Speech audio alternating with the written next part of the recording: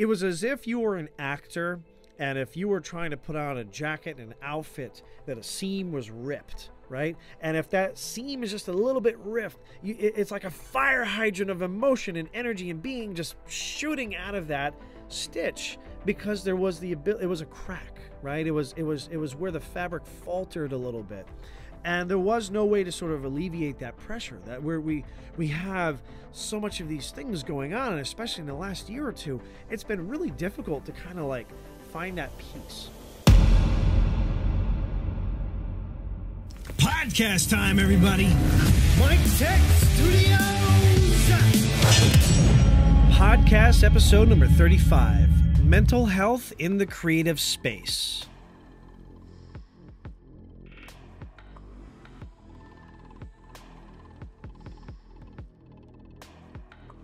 All right, everybody, thanks for tuning in to this episode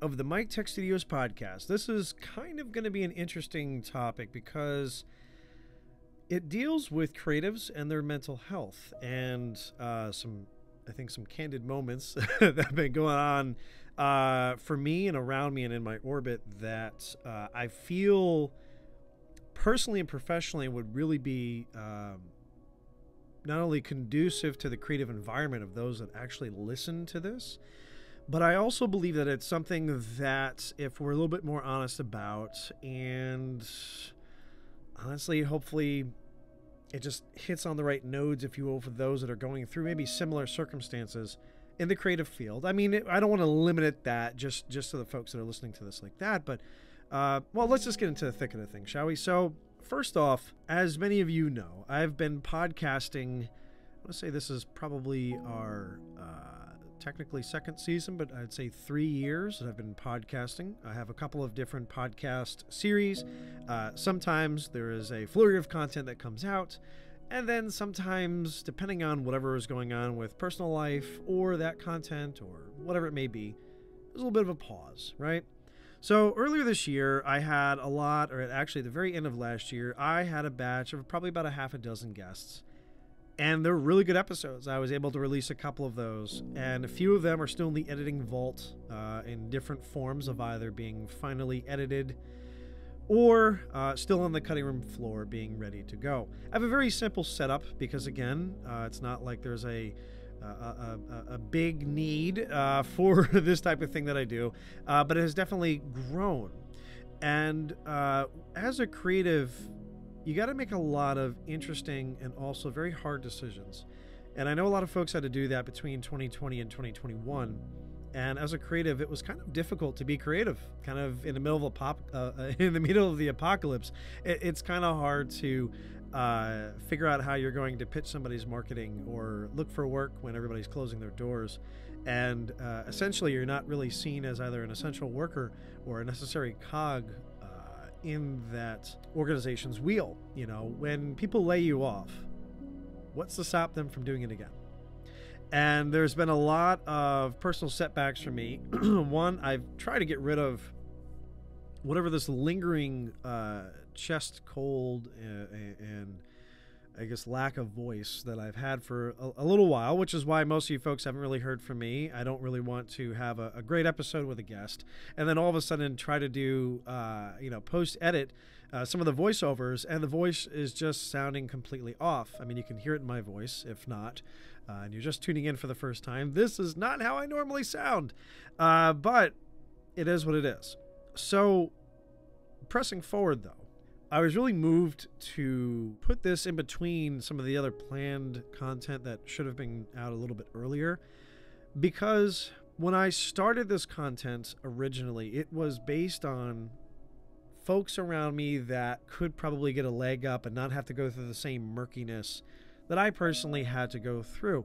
And being able to have a platform with creatives that could share their methodologies, their messages, their work, right? And being able to have kind of a comfortable space to do that and grow and really be focused on that, not on politics, not on health, not on beliefs, not on, any of these other things that really misconstrue that narrative and that notion of really that raw desire, right? So with many many people that I know personally in the creative field that have either been affected by recent pandemic events, that have been affected by political events, that have been affected by shutdowns, family circumstances, violence. You know, I was speaking to one of my podcast contacts, and I would say, dear friend, if they're listening right now, hey, I'm talking about you. And, you know, it's really horrific to hear the amount of behind the scenes violence that people are going through and still trying to keep a straight face and keep their work going. And it's relatable as well. And I also have a very near and dear friend of mine and also of the podcast who has a family member of theirs that has just failing physical health. And it's very hard to watch somebody deteriorate in front of you on a daily basis. And it actually brought me to tears a couple of times seeing this during some video chats and some heart-to-hearts that, you know, we had in that particular circumstance. So I'm saying all this to those that are listening because one of the last episodes that I did do are also for motivation. And I do this content not necessarily just for folks that are tuning in and that are listening and that could use that, but sometimes I listen to my own stuff too. I know it sounds a little you know, potentially facetious to sit there and listen to your stuff, but sometimes you have to listen to very golden nugget opportunity times that you really nailed on something that was solid, right? There's been a couple of times in my life that I want to share with the people listening that I think that you could relate to, and then kind of wrap up and go from there. Is that fair enough? We'll chat a little bit about the topic. I'll give you a little bit of my personal insight and my experiences, and we'll go from there. So I've shared this story a couple of times. I'm not sure if I've done this on the podcast recently, but one of the most difficult things to do as a creative is to break in. You don't know whether to just not charge anything and create a portfolio and have that ramen noodle and futon lifestyle for a little bit until people start to understand the value of your worth. And then you actually have a couple of interesting projects that show and shine to what you do. I actually started doing this podcast platform because it was a great lateral from marketing. One of my personal aspirations when I was a kid, and one of my very good friends, Ken and Butler, reminded me of that the other day, was that I wanted to be a video game developer, believe it or not, because I love the aspect. I love video games, or I did, at least the older ones I used to play. Can't say I relate to all of them growing up now, but that's what happens as you get older. But he was really excited to look forward to still, if I can dig back into that treasure trove of half a dozen projects that have been started and in really good places, some of them, that he'd like to be able to play them, right? And there was that passion that came from something that you really enjoy or something that you really thought that you were good at, and you don't necessarily have the support to have those things. And there's always going to be haters around you, unfortunately, that just honestly don't believe what you believe in or think that you're as good as you think. And you know, I say that because somebody had asked me the other day, you know, I had shared one of the episodes that I did. It actually that had a friend of mine, Kenan, in it, and they'd asked me, you know, I hear you talk so much about him. Why is he so awesome? Like, what is it really about him that makes him so this or that? And I mean, I kind of want to hear you brag a little bit, but I'm also interested in myself personally. I was like, you know, that's interesting that it comes off as bragging, you know, rather than just if somebody's really good at what they're doing, just being like, oh man, they're leaps and bounds ahead. And this could be people that are musically inclined. There's a couple of folks I follow on YouTube. I forget the girl's name. She is phenomenal, and she covers very common TV themes, anime themes, video game themes, movie themes, and she's great at it. But I cannot tell you how long it probably took her to get to that point where she's able to just sit comfortably on YouTube and basically blend all of the different aspects of a song together. And she's, you know, 7 or 8 screens where she had to be comfortable with herself, the way she looks. She has to be comfortable with the way she plays. She's got to be way confident into how she plays. You know, I just found it interesting that I had to prove to somebody that Kenan was as great as he was. Just as if when I was starting back as a freelancer, as a designer, people, well, you know, let's just do this as a proving ground and then let's see how you do. it's funny fast forwarding to present day and being able to have somebody take a look at some of the work that you've done as a personal pet project or smaller projects here or there, and immediately being able to see your worth and wanting to work with you, actually driving hours away to sit and meet with you to see if there's what can be done to work together moving forward, if there's that opportunity to support their brand or organization. That's awesome. That's really, really powerful. But it didn't happen overnight. So there's a story, a coming of age tale, if you will, of just certain things like that where people don't necessarily believe what you believe, right? So at the time, this was quite some time ago, at least 10 years ago now, I was starting out trying to eke out an existence, finding a job, really talking to people in between the retail job that I was doing, folding clothes. And I was dating a girl at the time, which I really don't care where she is right now, because a lot of bad things happened there. And as a creative, you have to filter that out, and you have to be able to put that into that level of effort and energy or whatever it is. It's got to come out somewhere. Some people work out, some people paint, some people box. It's got to have that outlet, right? And as creatives, we feel everything. It was as if you were an actor, and if you were trying to put on a jacket and an outfit that a seam was ripped, right? And if that seam is just a little bit ripped, it's like a fire hydrant of emotion and energy and being just shooting out of that stitch, because there was it was a crack, right? It was where the fabric faltered a little bit, and there was no way to sort of alleviate that pressure. That where we have so much of these things going on, and especially in the last year or two, it's been really difficult to kind of like find that peace, right? So we'll come back to that point about finding your peace in a second. So I'm folding clothes, and I'm really, I believe, truly 100% what I do is great. I know that I'm going to be profitable. I know that people will love my work, and they will love being able to say that they've worked with me, at that time. And I'm handing out business cards. You talk to somebody, once you realize that they're like in a comfortable place, I'm just trying to do whatever I can to just start out, right? This is long before social media was really, double down and influencers and all that other stuff. This is something that I've heard over the years from quite a few different places. This would have been from family members. This would have been from friends. This would have been from partners. And by partners, I don't mean business partners. I mean like, romantic. Somebody who you would want to spend the rest of your life with, right? And in this particular circumstance, this very damaged circumstance, this individual said to me, and I will never ever forget this, because I was just like, this is going to work out and this and that. And they said, you know what? I think you're going to do great, but I think it's going to take a while or something like that. And I'm not sure, I don't think you're really a graphic designer. I really don't think that this is it. So, when you're successful, and that was the key thing, when you're successful, I will be there cheering for you on and being there waiting for you at the finish line. And I just remember saying and immediately going, well, if you're just going to step out and be there at the finish line, I don't need you.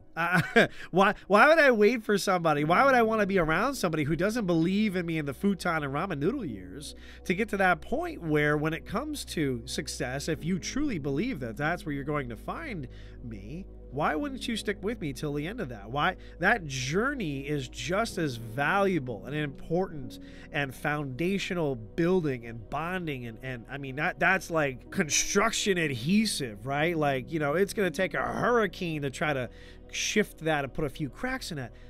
Why do I need you? And it was just a real solemn moment, between us, because it was a reality check for how much investment emotionally that they really believed in me. And it just reminded me of that when somebody said, you know what, just prove to me that this talent, this hurricane, this tsunami of artistic and vocal expression known as Ken Butler, prove to me that he's as amazing as you say he is. And I laugh because it reminded me of that story. And it reminded me of all the circumstances of us as creatives and all the contacts that I have as fine artists and actors and voiceover talent and painters. It's been very difficult to kind of connect, a lot of these art shows is where you get to really network with the people that kind of do maybe something similar that you do, or it gives you an idea to go in a different direction, and finding yourself, or finding things that you forgot about that you may have a connection with somebody else, right? It's been a real dark time to try to be funny, to try to have that outlet, to try to have the ability to still keep on doing what you do and doing what you love, and still being profitable, and still not letting those ripped stitches at the seam just burst out and having that breakdown. I will tell you, personally, hearing stories from folks, again, in the podcasting space or in the creative space that are going through similar circumstances that I had to go through between 2020 and especially between the beginning of 2021 up until a couple of months ago. It's heartbreaking, but it's also strengthening knowing that we're in this together, right? So this content, this series, is based on the experiences that I have endured, that I have enjoyed, that I pulled my hair out at night figuring, how am I going to figure this out, or how am I going to get around this, or this client bailed on me because I didn't have a statement of work signed off. I allowed that. How can I create a platform where people that are also going to be starting up, doing the same thing, maybe not even in the same industry, but in the same space, right? Just being protected. How can I alleviate that issue, right? Where can I tell that story? And here it is, the podcasting space, even with a broken voice the way that I am now. It was interesting because when we go back to finding your peace, if you're not at peace with whatever choices that you had to make in life, and trust me, we have to make a lot of real hard decisions. I have made some very, very difficult decisions that other people in their own narrative within the last year or so may see in a completely different way, because they are not sitting in your shoes. To be able to have that discussion with you, go, what were you really thinking? What did this look like from your vantage point? I've also had people outright blatantly lie to my face, lie on legal paperwork, lie to their friends or family about a circumstance that happened for their own well-being and safety, and then pretend to reach out like nothing happened. That really does affect your mental health. And because they know how to game certain systems or take advantage of certain things, or know as a creative that they know. And I was watching some highlights of Michael Jordan, one of the greatest basketball players in history, Larry Bird, and watching how they would get into their opponents' heads, right? And if you know somebody's really good, but you trash talk them and you're constantly just beating on them, you're going to break them at some point, and they're not going to want to do it anymore. Their shot's going to be off. They're going to be angry. They're going to be heated, and it's going to be emotional, rather than actually focusing on what they're amazing at, which is trying to take you out on the court, right? And, it is a tactic that enemies will do. I was watching something that I had watched probably a year or so ago. I think it's the founder. Michael Keaton basically portrays Ray Kroc. And it is the coming-of-age tale, as every, major success story has, about how McDonald's came to be, right? How McDonald's came to be. Newsflash, sorry to break the news to anybody who hasn't seen it. It's not a happy story. It is, in short, just a reminder of where you are in the thicket of things. And I remember Ray Kroc, this is Michael Keaton's character, at the end, he takes advantage of the circumstance. For those of you that haven't watched it, I definitely recommend it. It's on Netflix now, probably a couple of other platforms. Probably still on Netflix, you should check. As of this recording, it's there. If not, I apologize if you listen to this a year from now or so. But when he basically took advantage of the situation at the end of this is Ray Kroc's character, at the end of the movie, the McDonald's brothers asked him why. It was like listening to a shark. It was like listening to a human shark. Why are you doing this, or whatever it is? And Ray Kroc goes, you know what? Because I have the willingness to succeed. He said, I am the type of person where if I see my competitor drowning, I shove a hose in their mouth. Can you say that you could do the same?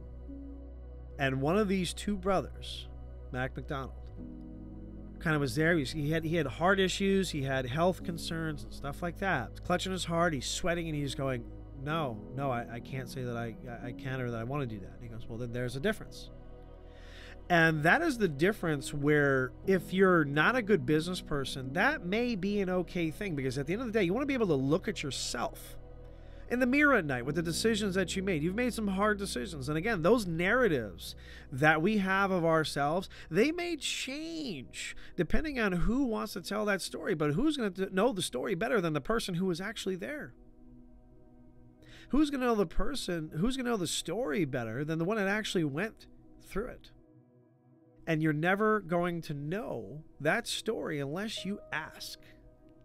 And there is a reason why, I have stuck with doing creative work over the years, because although, yes, there might be other opportunities that are higher paying, and there might be other more glamorous titles, but at the end of the day, I would much rather try to find smaller clients that allow me to do what it is that I want to do and can express the work the way that I want to express, and trust me for the type of work that I do, rather than go to certain contracts that I've gone to personally where I've made good money. I'm making great money. I look great. I'm walking into the office.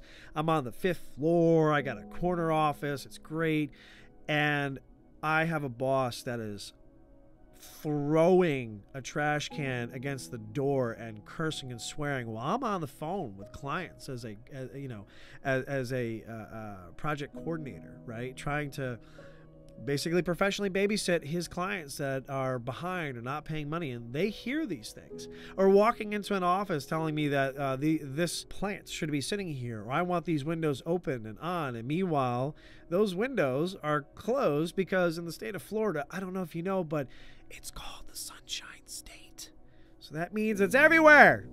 If you've ever played Super Mario and you remember that bouncing sun, and it would like come all the way down and almost try to hit you, and it's a one-hit death, right? That's Florida for you. Florida is like, it's got the sun like 10 feet away from you at all times. It's hot. It's a little bit bright, right? You could have like permanent sunglasses on, essentially. So I didn't appreciate having to have a severe migraine and a sinus and a pressure headache every single day from staring at the glare of the screen, trying to make phone calls because that's what my boss wanted. It was not a mentally healthy place to be. And I share all these things because, there's been a lot more of an uptick about Simone Biles, pulling out of the finals for gymnastics and for the Olympics because of her mental health, rather. And just seeing a monumental level of support for doing so. Why? Because there's a lot of things. I mean, the girl, she's beautiful. She's amazing at what she does. You see her, she's full of smiles.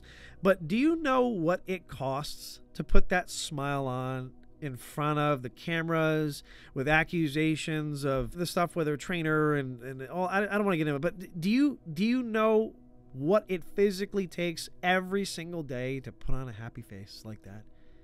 It's very difficult to do. And it's a different type of creative and a different type of artist, right? But she is a performer. She is an athlete, okay? It's still in the entertainment realm. It's still an art. And she still cannot have that peace because the overwhelming pressure, people won't let her do her thing. And that's an Olympic level athlete, right? How many of us can say we've been in the Olympics?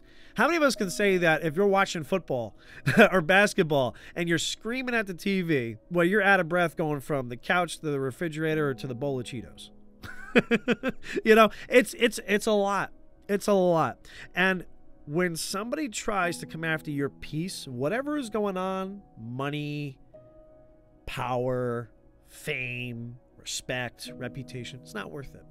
It's not worth it. It's not worth it for yourself. It's not worth it for your well-being. It's not worth it for your children or somebody else's children. I've been in circumstances that myself where, as you get older, people that you're going to be involved with, they have children. And it's very difficult to be a lame duck parent when you are in those circumstances because you don't have that place. You don't have that purpose. Kind of brings you back to being that freelance startup where you're trying to prove yourself as being worthwhile, being noteworthy, being worth somebody's time, effort, and investment. right? Ooh, you like that, huh? You like coming back around like that.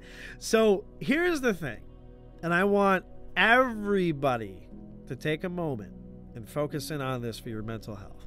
If you have people, if you have circumstances, if you have jobs that compromise the fact that you would come home or come back to wherever you are, it could be a shelter, it could be your car, it could be a couch, it could be wherever it is that you are calling home at this particular point in time.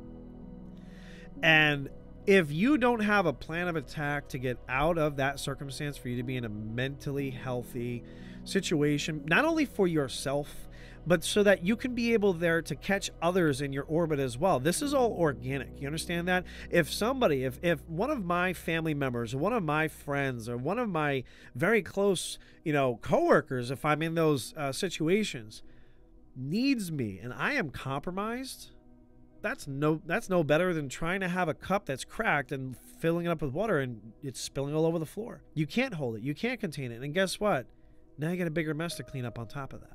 And I believe that the time with the pandemic has really allowed people to sit down and focus about their self-worth, their value. And you know what? Guess what? When people get laid off, okay, that's going to happen. That is going to happen. That's a part of life. It's a part of life. Money comes and goes. Jobs come and go. But at the end of the day, and I'm quoting somebody here on this, some of these things may not apply to you. Some of these things don't directly apply. One or two apply to me.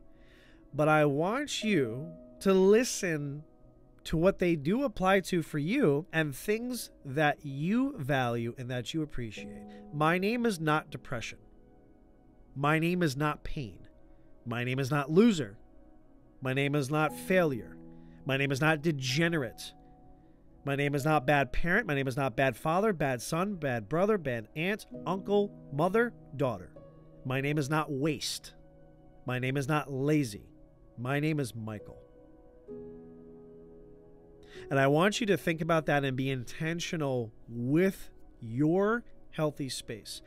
We can't solve everything on a daily basis.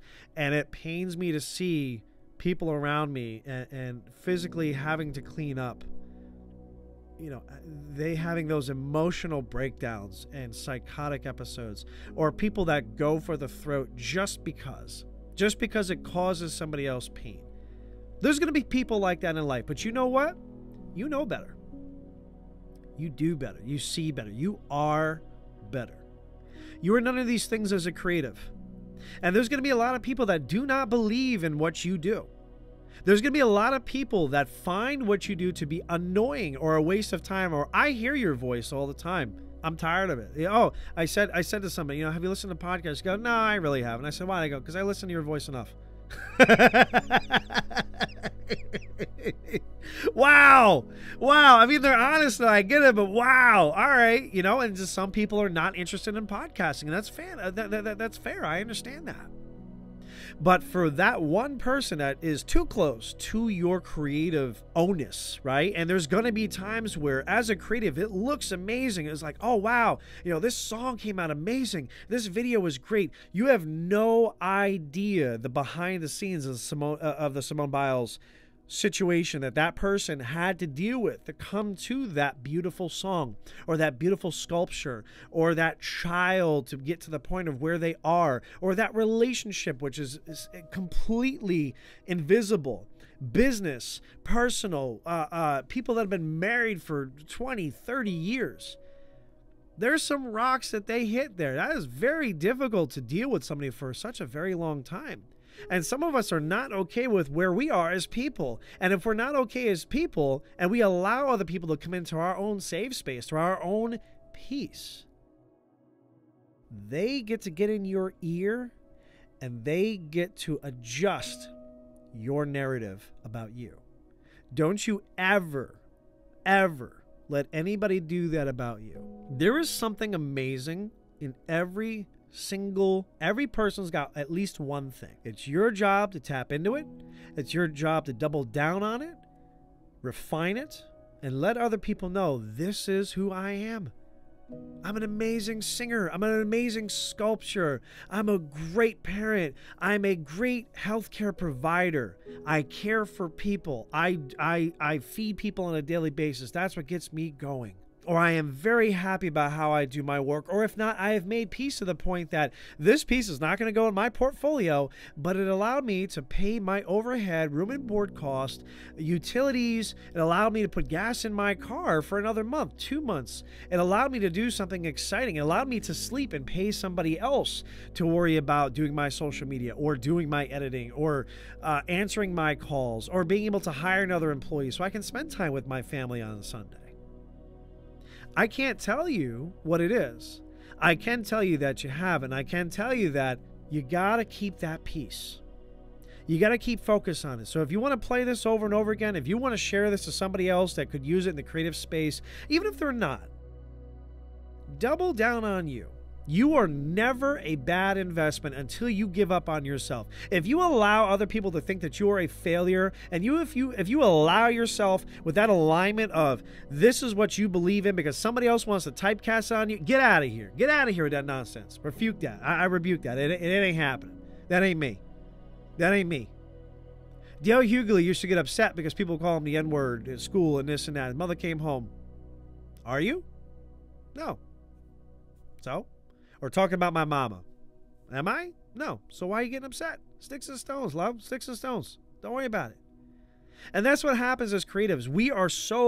A lot of us are so sensitive, right? And so emotional because that's what allows our art to permeate through those different platforms. As an actor, as a performer, as a vocal artist, as a musician, as a singer, as a songwriter, as a dancer or a choreographer. How many people have we seen can't keep a beat to save their life?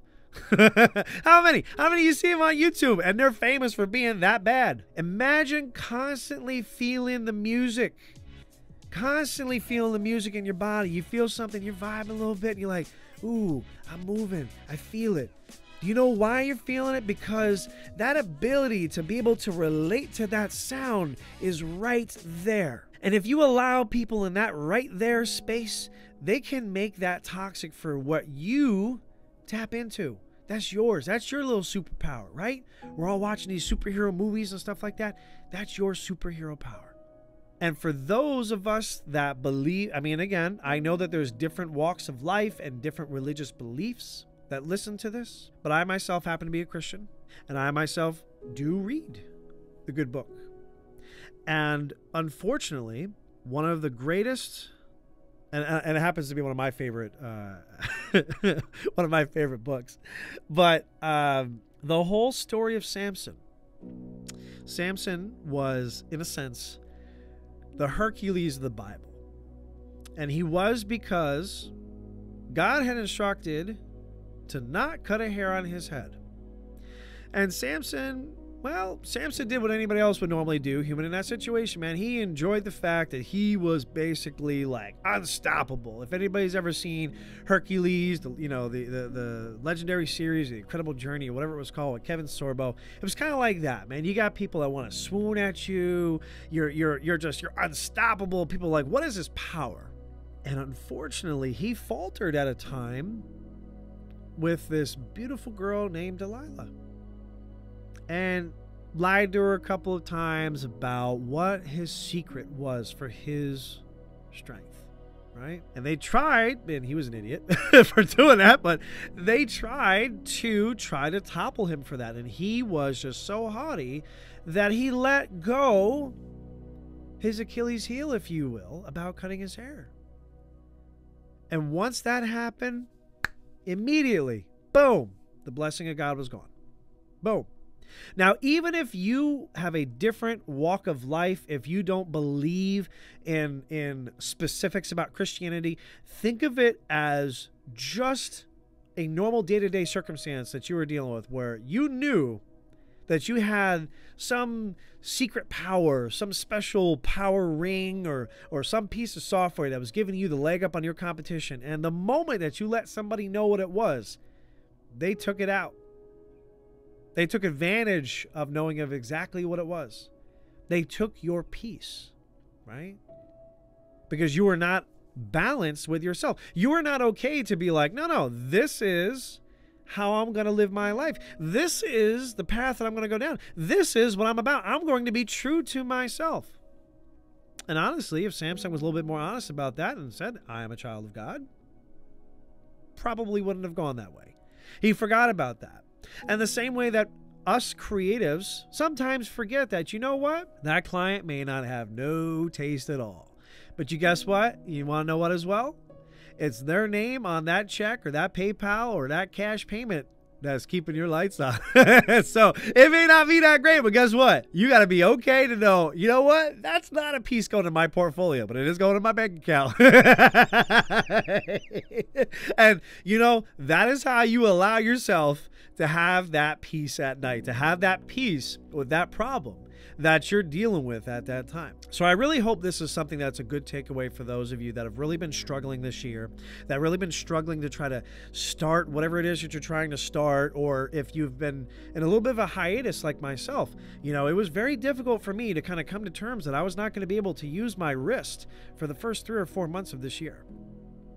My right wrist. That's my everything wrist. You can't, you can't shower properly with that. You can't use a mouse and keyboard. I couldn't turn my wrist for at least the first 3 or 4 months. I only started being able to utilize the ability to properly open and close my hand and grab bags and things like that without, crab clawing it in the middle of June. And this is the very end of July, beginning of August. So for those of you that are guests on the podcast, your content is still coming. I'm putting this out there to the waves, to everybody. I apologize for the delay.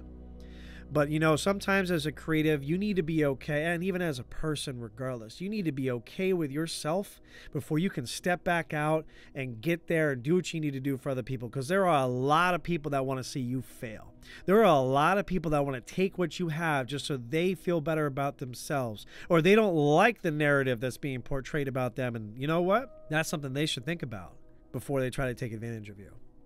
So whatever this takeaway is, whatever you get out of that, just realize that your mental health is very important as a creative. And I want to double down on a lot of these things moving forward in the podcast, because if you're not okay, you can't be okay for other people. You can't help other people, and you're not going to move forward as well. And if you think you're okay, reach out. Sometimes take a listen. Double back on that client, or change the type of work that you do. I can tell you what, changing those clients over the years definitely made me feel like a better person. But if you have those same people around you that are going to bring you down or don't believe in you, it makes a great difference when they're not there, or when you don't feel their negative, toxic presence in order to be able to be who you are. So those of you that listen to my content after the fact, hey, you can binge it all you want. We're on Spotify, we're on YouTube, we're on your podcast platform of choice. So if it's a big major platform, Apple, anywhere, we're there, okay? If you have ideas for a next episode, if you're interested, please feel free to reach out, podcast@miktek.tv, or comment below on any of the available streaming platforms and mediums that we are on. Because it's great. I would love to have some new guests that are also creatives that we can share stories about, what they're working on. If it's something great or beneficial for the community, awesome. Maybe just certain topics or titles, if you think would be beneficial for other people listening that you've gone through, by all means, man, reach out. I'm happy to talk to you. Let's see what we can do about having, just more content and a great platform to continue building on for folks listening. So check us out. Like I said, MikTek.tv. We got an awesome new podcast website coming as well, Mik Tek Studios podcast.com. So take a look out for that, and a couple of other goodies that I don't want to spoil yet that you should be looking out for. So it's going to take a little longer than I expected, but hey, that's been 2020 and 2021. So I appreciate your time checking this out, and thank you for tuning in to the next episode of the Mik Tek Studios podcast. MidKnight out, folks.